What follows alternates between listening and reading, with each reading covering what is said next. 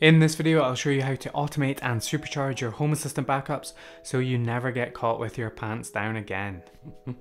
Hey guys, and welcome back to another video and another Tech Tutorial Tuesday, which is the name of the series where you guys leave your questions and suggestions and I try to answer them as quickly and efficiently as possible. Oh, and big thank you to Craig who left the name of this series in the last video and I liked it, so I think that's what we're going to roll with for now. And if you want your question answered in a future video, make sure to drop it down below, and you never know, I might just make a video about it. Backups. They are important. We all know this, but for some reason they are neglected by the vast majority of people out there. And it's probably because they're not very interesting. And also a lot of people think, that'll never happen to me.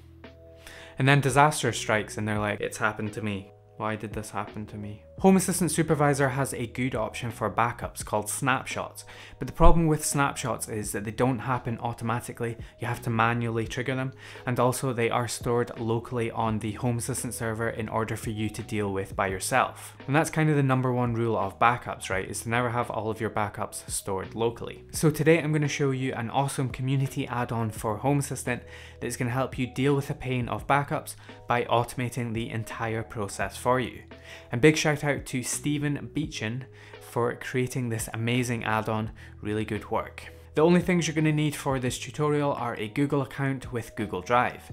And the free version of Google Drive gives you 15 gigabytes of storage, which is going to be plenty for storing a good amount of snapshots from Home Assistant. You're also going to need Home Assistant installed with the Supervisor store. First, head over to the Supervisor add-on store, and then in the top right hand corner, click the three dots and click on repositories. Then paste in Stephen's GitHub repo for this add-on, which will be linked in the description down below. This will add a custom repository to your Supervisor store, and you can then scroll down and install the newly appearing Home Assistant Google Drive Backup add-on. Once installed, click the watchdog and show in sidebar options, and then click the start button. There are options you can set in the configuration menu, but these are easier to change in the UI, so I would suggest leaving them for now. Once the add-on is started, click the newly appearing Snapshots menu item, and this will open a new UI that is used for the configuration. From there, you're going to be asked to authenticate with your Google Drive account by hitting the big blue button and following the process through. Once done, you will land at the main dashboard. This is where you can keep an eye on your snapshot status and change settings such as your schedules. You'll notice on the right hand side that the add-on has probably already started taking a full snapshot for us. The nice thing about this add-on is that it's leveraging the built-in snapshot methods and not trying to reinvent the wheel. So you're safe in the knowledge knowing that if you ever have to use these snapshots, they will be 100% compatible. The other nice thing is that any snapshots generated in the add-on will show up in the Supervisor Snapshots menu, and vice versa. Any snapshots created in the Supervisor menu will also show up in the add-on. Any snapshots that you manually take using the Supervisor window will also automatically be backed up to Google Drive. Useful for if you want to take a manual snapshot right before you do an update.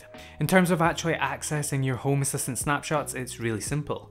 Just open up your Google Drive and you'll now see a folder called Home Assistant Snapshots, and inside, you guessed it, are all of your snapshots available to download, and then you can restore them using the Supervisor menu inside of Home Assistant. Inside the add-on options menu, we have a lot of settings we can tweak around to set to our needs. The first three options are for setting how many snapshots you want to keep in Home Assistant, how many you want to keep in the cloud, and how many days are in between each snapshot. You can also configure a specific time of the day you want the snapshots to happen. Perhaps if you want it to happen first thing in the morning so that you have a point in time to go back to before you made a bunch of changes. You can also configure a password for the snapshots, which I would definitely recommend doing.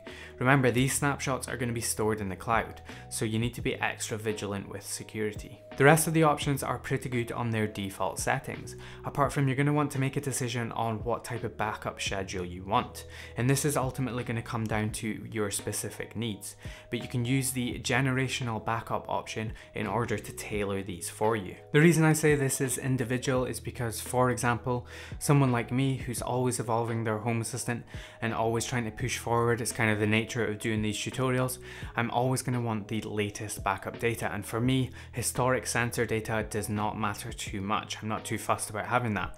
And so having something like 4 dailies and maybe 1 weekly is going to be perfectly suited for me, because I'm always going to want the latest data. But for somebody else, that historic sensor data might be very important, and they might consider something like 3 dailies, 2 weeklies, a monthly, and a yearly. And so choosing a backup schedule that is specific to your needs is going to be down to your individual preference. So you'll need to decide what is a suitable backup schedule for you. And you'll also need to watch your backup space by seeing on average how large each of your snapshots is, and then making sure to keep an eye on your Google Drive space. Otherwise, they could fail when you need them the most. Speaking of failures, the last thing I want to quickly advise you to do is to set up some sort of automation that will alert you if your backup schedule falls behind. The add-on by default will create a binary sensor called Snapshot Stale, which will change to state on if the backup schedule falls more than 12 hours behind. Using a simple automation that triggers when the sensor changes from off to on, I can quickly send a notification to my phone that will alert me so I can check it and fix it. So there we go, a very quick introduction into getting a bulletproof backup structure in place so that you're never caught short when you need it the most. But that's about all the time we have for this Tech Tutorial Tuesday. I hope you guys enjoyed it, and let me know in the comments, what is your current backup strategy and are you planning to implement this? And don't worry, I won't judge you too hard. Make sure to leave your questions and suggestions down below for the next Tech Tutorial Tuesday, and who knows, I might just answer it. Thank you so much for watching. As always, make sure to hit the like button, hit subscribe, and I will see you in the next video.